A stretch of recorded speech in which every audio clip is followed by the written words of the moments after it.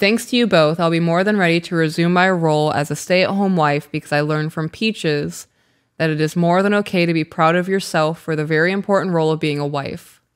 A role I no longer take for granted. You shouldn't take it for granted. No. Just because you were born into existence and are a woman does not mean that you're going to be a wife. Doesn't mean that you're going to be a good one either. Right. It is definitely something that you have to, oh my gosh, me being the wife that I am is everyday work.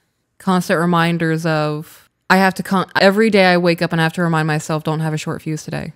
Don't take things personally today. Let things roll off of your back.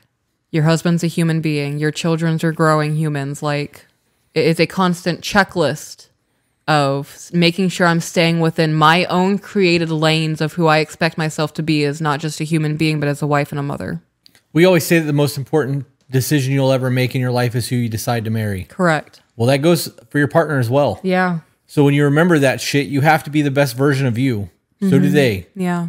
So be proud of the title that you have if you're worthy of the title you have. Right.